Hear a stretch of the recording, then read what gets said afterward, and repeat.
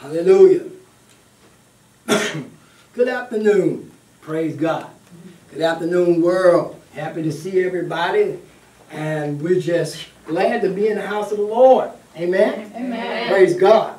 It is time for the Word of God this afternoon. And we're going to be talking this afternoon on the subject matter of walking in relationship with God.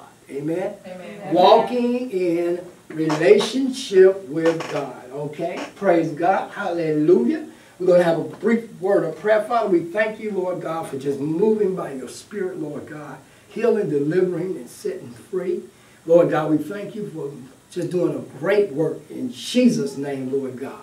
Edify, Lord, save, deliver, heal, and set free. In Jesus' name, amen. Amen. Hallelujah. Praise the Lord. But we're talking about walking in relationship with God. Excuse me. Walking in relationship with God. That's what we're talking about this afternoon. Amen. Amen. Welcome to Going with Purpose Ministries, by the way. But we're talking about walking in relationship with God. Amen.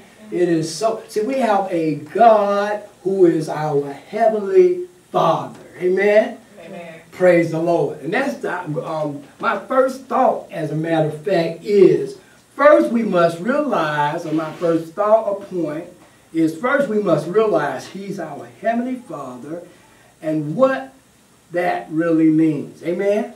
He is our heavenly Father. That's my first point. My first thought is that He is our heavenly Father. Amen. If we're going to walk in relationship with God, we have to first of all realize that He is our heavenly Father. Amen. When Jesus said the model prayer, what many call the Lord's Prayer, He didn't say my Father which art in heaven. He said our Father which art in heaven. Amen. Amen. He is our Father. That means that He included all of us. Amen. Because He knew that we were His children. The Bible Scripture also says, beloved, now are we the sons of God. And it does not appear what we shall be, but we know when He appears that we shall be like Him. Amen? Amen. The Bible says, for as many that are led by the Spirit of God, they are the sons of God. Amen? Amen. So the Lord, we are His children. Amen? The sheep of His pasture, the Bible also says. He is our heavenly Father. Amen? A lot of people have problems with that. See, Christianity is not so much a religion. The world considers Christianity a religion. But really, Christianity is a vital, intimate relationship with God through Christ Jesus. Amen? Amen. It's a relationship with our Heavenly Father through Christ. Amen? Through the finished work of Jesus Christ, through the death, burial, and resurrection of Christ. That's what Christianity is about. Amen. Relationship. Amen. This is one of my favorite subjects, is relationship. It is so important for us to know that we don't serve a robot God. He's not a robot. He's not somewhere in space and throwing lightning bolts every time we get it wrong, every time we mess up, every time we miss it. Amen. But we serve, now I don't want to get ahead of myself because I got some more points here. But anyway, we serve a loving Heavenly Father. Amen? Amen. A loving Heavenly Father. Amen? Amen. That's who we serve. Amen? We have to get this as children of God in the body of Christ. Amen? We have to get the fact that He's a personal God. Amen? He says that all of the hairs on your head, He didn't say they were counted. He said that they were numbered. Hallelujah. Amen? So we serve a God that loves us so much that He didn't just count the hairs, but He's so personal that He numbered every one. Hallelujah. He knows about hair number 483. Amen? He knows about hair number 108. Amen? Now, if God thinks of us, He thinks enough of us to number our hairs on our head, how much more does He care about what we go through on a daily basis? Amen? Amen. He cares about us intimately. Amen. He cares about us personally. Amen. He knows everything there is to know about you. And his thoughts, the Bible said, are more than the grains of sand on the seashore toward us and what we're dealing with. Amen. And we have to know that about our Heavenly Father. Amen. We got to know this about our Heavenly Father. Hallelujah. Now my next thought is we must know and believe that he's the God of the Bible and be willing to live by his word. Amen? Amen. We must know and believe that he is the God of the Bible and to be willing to live by his word. Amen? Amen. Let's turn our Bibles to 2 Timothy 3:16. 2 Timothy 3:16. Hallelujah. We want to look at 2 Timothy 3:16. We must know and believe. It's important to not just know, but we must believe. We must know and believe. Okay? We must know and believe that he's the God of the Bible and be willing to live by his word. 2 Timothy 3:16 says this in the New Living Translation. I'm going to read it out of the New Living Translation. It says, all scripture is inspired. Excuse me. It says, all scripture is inspired by God and is useful to teach us what is true and to make us realize what is wrong in our lives. Amen? Amen. It corrects us when we are wrong. Amen? Amen? Thank you. It corrects us when we are wrong and teaches us to do what is right. Amen? Amen. I'm going to read that again. It says, it didn't say some, but it says all scripture is inspired or God breathed. Amen? That's what that word in the Greek, you know, King James said all scripture was given by inspiration of God. It means it was God breathed. Amen. God breathed on the men of God. And they were like puppets on the string. Amen. They weren't writing down their own opinions and thoughts.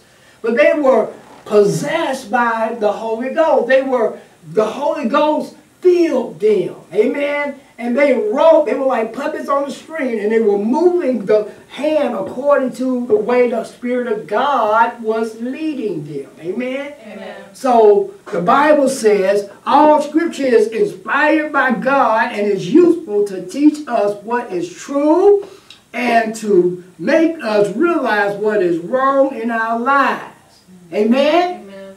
It says it corrects us when we are wrong and teaches us to do what is right.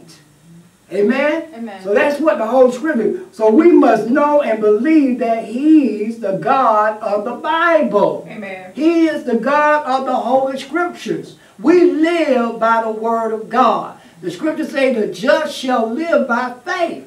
And faith in the word of God. Amen? Amen. Faith in the word of God. Now let's go to Matthew, the 4th chapter. Quickly. We want to go to Matthew, the 4th chapter. Hallelujah. And we want to look at how Jesus, what Jesus did when he was in the face of temptation. When he was, I'm going to read exactly what happened in Matthew. And there's another account in Luke, the 4th chapter. But we're going to read Matthew's account of Jesus being tempted of the devil. Amen. Let's go to Matthew, the 4th chapter. Praise the Lord. Hallelujah. Thank you, Jesus. Everybody feeling good today. Hallelujah.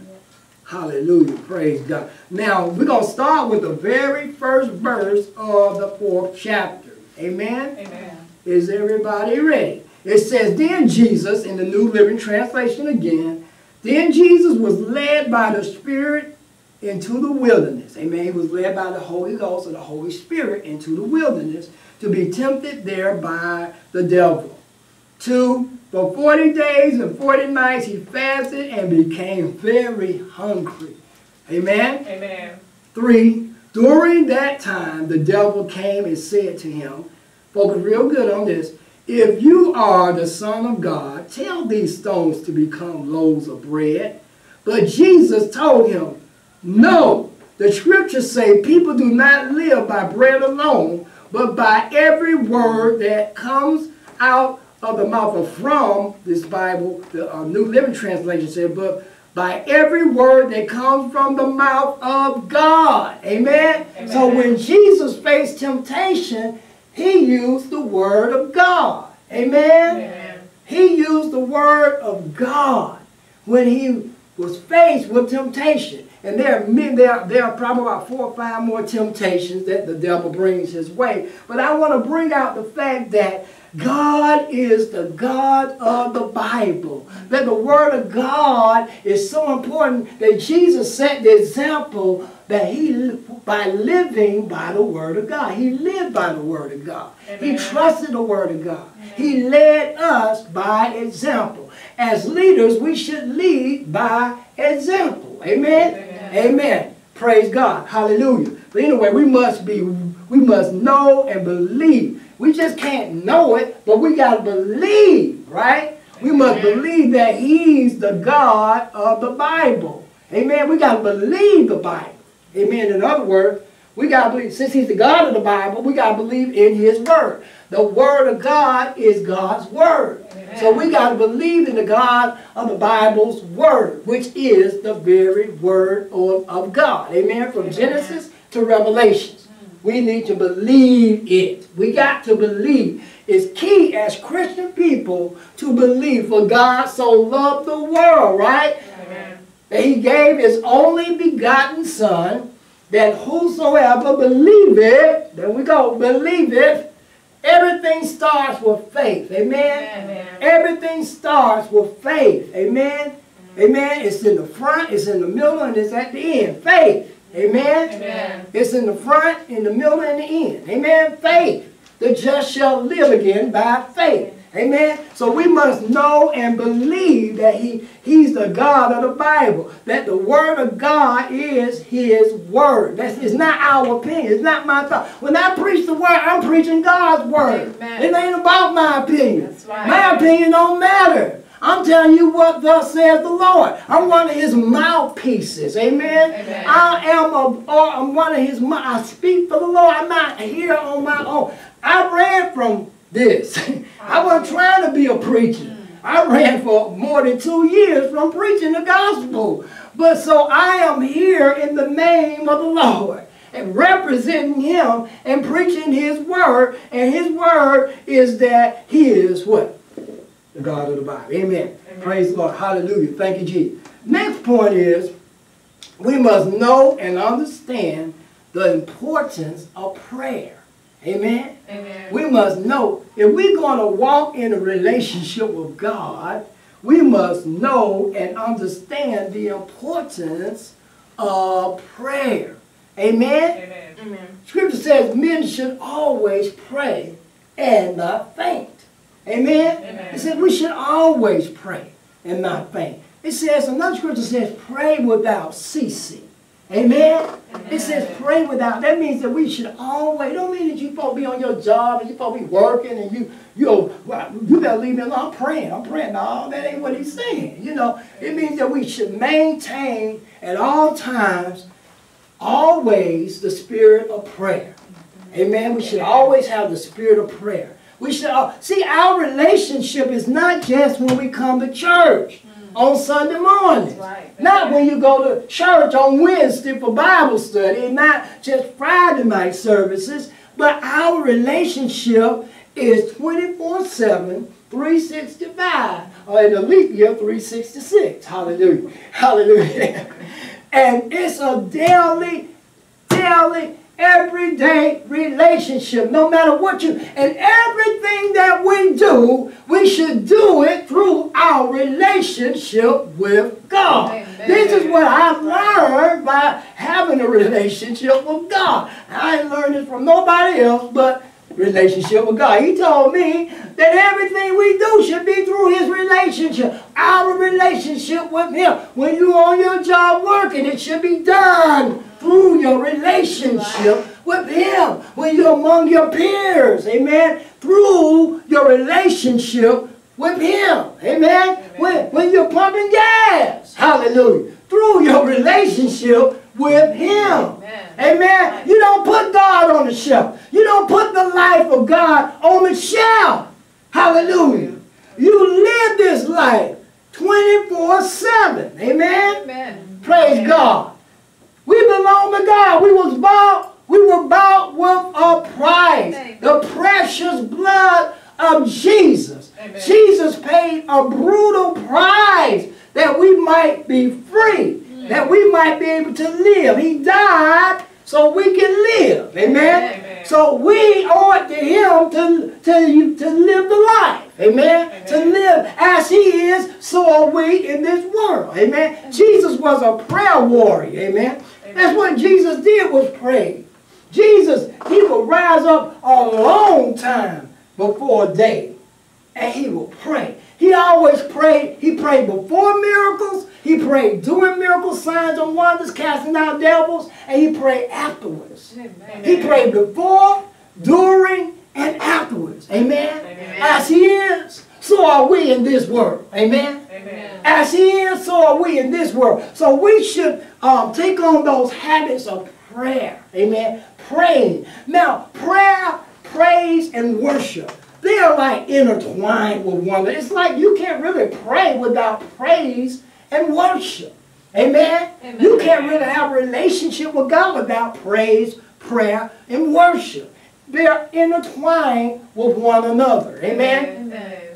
As a matter of fact, the Bible says, enter into His gates with thanksgiving and enter into His courts with praise. Be thankful unto Him and bless His name. Amen? Amen. So we don't want to approach God. Give me, can you spell? No. Thank the Lord. I like to just think, when I get before God, I don't like to ask Him for anything. I just want to say, thank you, Lord. Amen. Lord, I thank you. Lord, for keeping me last night. Thank you, Lord, for loosing your angels all around my family and myself. We've been safe all night long. Thank you for the food you provide. Thank you for shelter, clothing. God, thank you for transportation. Thank you, Lord, I'm in my right mind. Thank you, Lord, for my relationship. Thank you, I got a wife that loves me, children that love me, God. Thank you, Lord. Amen. We don't want to be asking God for everything all the time. Amen. We're in a relationship.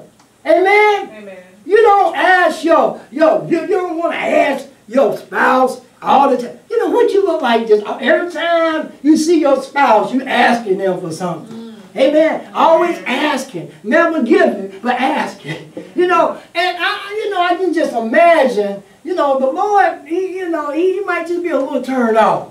If we just always asking and never appreciating Him, never thanking Him. He's doing so much. He's doing more than we can see. He's doing all kinds of things behind the scenes, things that we don't even know about. He prevented accidents from happening. Even maybe today while we were driving, we might didn't even know it, but He protected us. Amen. Amen. He has prevented all type of things, and we need to give Him praise and thanksgiving. I like Psalms 136. Amen. It says, "Oh, give thanks unto the Lord, for He is good, for His mercy endure forever." The whole chapter just about deals with just thanking God. Amen. Let's look at that right quick, as a matter of fact. But we got to have praise, prayer, praise and worship are like intertwined. You don't want to get into no little rut where you just begging all the time. But you want a relationship requires for us to give something. And that's praise. Amen. Worship. Amen. Praise God. So as we enter into His presence, we want to enter in with thanksgiving. Amen. And praise. Amen. This is how we relate to God. I'm trying to teach you all how we walk in relationship with God. We have to relate to God by giving Him what He wants. He wants thanksgiving and praise and worship. That's what He loves. Amen? But let's look right quick. This is how we want to, a lot of times we want to approach God with thanksgiving. 136, Psalms 136. Quickly, we're going to look at a few scriptures in Psalms 136. Amen? I just liked it. I love it. It says, in the New Living Translation. Give thanks to the Lord, for he is good. His faithful love, hallelujah. His faithful love endures forever. 2, give thanks to the God of gods. His faithful love endures forever. Give thanks to the Lord of Lords. His faithful love endures forever.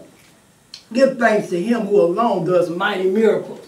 What am I thanking him for? I'm thanking him because he's doing mighty miracles. Hallelujah. Hallelujah. I'm thanking him because he's doing mighty miracles. His faithful love endures forever. Give thanks to him who made the heavenly so skillfully. His faithful love endures forever. Give thanks to him who placed the earth among the waters. His faithful love endures forever.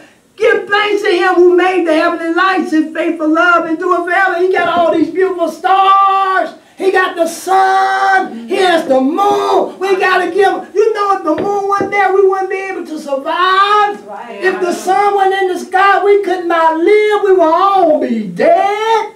Amen. We need to give him thanks. Hallelujah. Hallelujah. For his love and his mercy endures forever. We're in a relationship. In a relationship, especially your relationship with God, you want to give thanks. Hallelujah.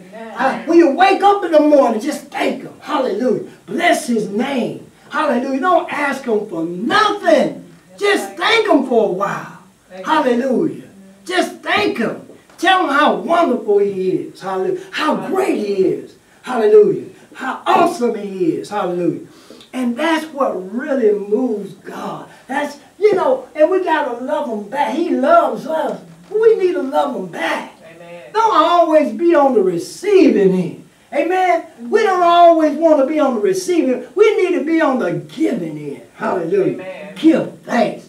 Give praise. Amen. Give adoration. Amen. Praise the Lord. And that's what we do. We communicate. Prayer is communing. It's communication. Amen. A lot of times when people pray, it's a monologue. It's a monologue. See, our relationship with God in prayer should be dialogue. Amen. I should say my little bit in English, and then I need to be quiet and listen. And you know, maybe the Lord might want to respond to what I have said. Right. I don't need to be talking to him for 2 hours and don't get him. You know how look, I'm talking to my wife nonstop for 2 hours. That's annoying. I'm talking to her nonstop for 2 hours, and I don't even give her a chance to reply to anything I have said. Amen. So when we pray to the Lord, we need to have dialogue. Amen. Not monologue, but dialogue. Amen. Amen. You talk to him and then listen. Amen. He said, my sheep, they know my voice, they hear me and they follow me. Amen. A stranger they will not follow. Amen. Well, how do I know? Now some people have challenges with the voice of the Lord. Now we will talk, years ago we'll talk, that if you want to know the voice of God, you know the voice of God just like you know anybody else's voice. If my wife called me, I don't be saying, who is this? Who is this? Who is this? If she called me on the phone, I already know. I know that's my wife.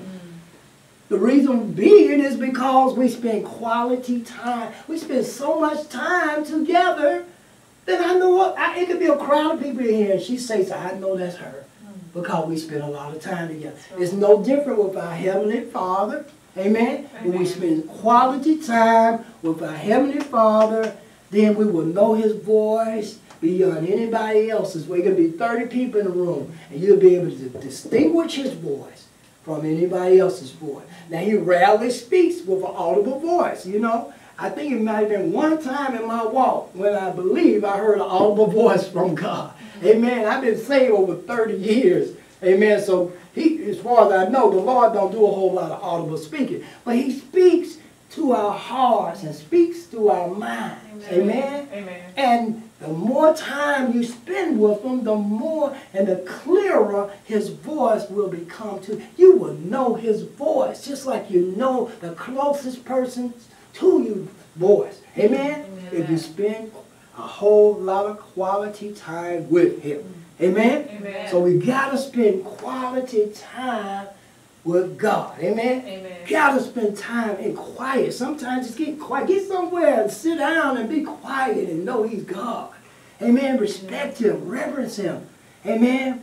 And just listen. Now, sometimes God can, sometimes I'm doing the yard, man. I'm doing the yard. God be talking. He'll be talking to me more than he talking to me when I just be trying to just talk to him, doing nothing.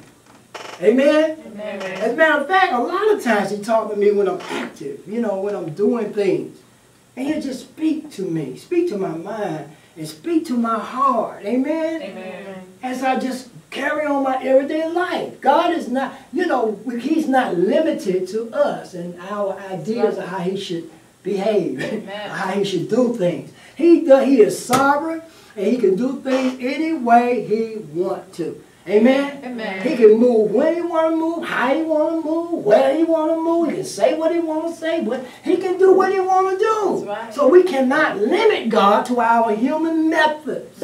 Amen? Amen. We cannot limit God to our methodology. Amen? He can do what he want to do. Amen? But if we would just be open to him, amen? Amen. He will guide us. We've been making business transactions, or you can be at the grocery store. And he'll tell you, he'll caution you about getting a particular product or something. He'll say, don't do that. It's just all about your relationship with him. Right. Amen? Amen? It's all about your relationship. Amen? It's a commune. It's a communing thing. Amen? We commune with him. Hallelujah. But we have to be willing to. Amen? Amen? We have to be willing to commune with him. We have to be open to him. Amen. Amen. We have to be open. Hallelujah. We cannot limit him. We have to be open. Amen. Amen. To him. Amen. Amen. We have to be open to him. We can't have our minds already made up with God. Okay, look here, God. Now all this over here, all this is yours. This is yours right here. This is yours. But this over here, this is my stuff. And I can't mix my stuff with your stuff. No, he has to be a part of our whole life. Amen? Amen. He wants to be a part of our whole everyday life. Amen? Amen. Praise the Lord. Hallelujah. Glory to God. So we must know and understand the importance of prayer. Let's look at some word. Look at some scripture, amen, that's dealing with prayer. Amen. Scripture says, and he will be very gracious unto thee at the voice of thy cry. Amen? Amen. It says he will be very gracious to thee at the voice of thy cry. It says when he shall hear it, he will answer thee. Amen? Amen. The Bible says when he hears the voice of our cry, he will answer us. Amen? Amen. We don't have to be just begging all the time, Lord, Lord, because I'm about to get ahead of myself. But the Lord, he hears us. Amen? Amen. Then it says, and this is the confidence that we have in him, that if we ask anything, this is 1 John 5:14 and 15, by the way. It says that this is the confidence that we have in him, that if we ask anything according to his will, that's very important. When you ask, you must ask according to his will. Amen. Not our will, not our own way, but according to his will. Amen. So, Lord, just strike that dude down. Just strike him down, Lord. If you ask him to strike somebody down, that's not according to his will. Right. So he's not going to honor foolishness. Amen. Amen. He's not going to honor foolishness. Amen. Amen. God, help me to steal this car. He's not going to honor that prayer. Okay. Amen. It has to be according to his will. Amen? Amen. So it says if we ask, so when we relate in a relationship with God in prayer, we must ask according to his will. He heareth us. It said, now that tells me that if we don't ask according to his will, he don't necessarily be hearing it. He don't listen to it. That's true. Amen? Amen. Amen. He won't listen to you if you're not asking according to his will. He won't honor it. Then it says, he heareth us again. And if we know that he hears us, listen real good. Listen real good. And if we know that he hears us, whatsoever we ask, we know that we have the petitions that we desire of him. Amen. Amen? Amen. It says we know. If we know that he hears us by faith, because it's all by faith, you got to believe that. You can't get around believing. right. You got to believe. Amen? Amen. So if you believe that he hears us, whatsoever we ask, we know. That sounds like confidence to me. Hallelujah. If you know something, you got confidence in that thing. Amen. Amen? So we know, we have confidence. We know that he hears us whatsoever. Okay, we know that we have the petitions that we desire of him. Amen? Amen. We don't have to be just begging and crying. You don't have to fast every time you need something from God. That's right. If you walk in relationship with God, you know he hears you. Right. You will have dialogue like I just was talking about. You talk to him so much, you know he is with you. That's right. Because you Amen. experience him on a daily basis. You experience him continually. So he's not a stranger to you. You know he's with you, and you know he cares, and you know that he's working things out. And you know that there's a timetable. Amen. When, in certain situations. You can't have everything right now. Hallelujah. Sometimes we got to wait. Sometimes he loves us so much that he won't allow us to have what we're asking for right now. Because he knows that it will be to our detriment if we get it right now. That's right. Amen. Amen. Some things we have to mature into. Amen. Some things we're not mature enough to we can't bear the weight of it. That's The right. weight of it is too heavy for us to walk up under. Amen. Amen. And so he loves us so much that he'll wait till we grow up and mature and get wiser. Amen. Amen. He'll wait till we're more discerning. He'll wait till we'll just have a little bit more sense about things. Amen. Amen. That's the kind of God we serve. He loves us. Amen. Amen. Praise God. Hallelujah. Thank you, Jesus. But it says, praise the Lord, it says, and if we know that he hears us, whatsoever we ask, we know that we have the petitions that we desire of him. Amen? Amen. Praise the Lord. Hallelujah. Then it says, that's St. John 16:23 and 24 says, whatsoever you shall ask the Father in my name. Now that's a very important fact. That's a very important truth. He said, whatsoever you, it's important that we pray in the name of Jesus. Amen. Jesus says, I am the way. He didn't say Buddha was the way. He said, I am the way, the truth, and the life. Amen. No man comes unto the Father but by me. Amen? Amen. So we got to do it according to his way of doing things. We can't do it our way of doing things. Amen? Amen. But it says, whatsoever you shall ask the Father in my name. Amen? Amen. Those are directions. Amen? We got to learn how to follow directions. Amen? Amen. If we follow directions, we will get the results that the Lord has in store for us. Amen? Amen. It says, whatsoever you shall ask the Father in my name, he will give it you. Hitherto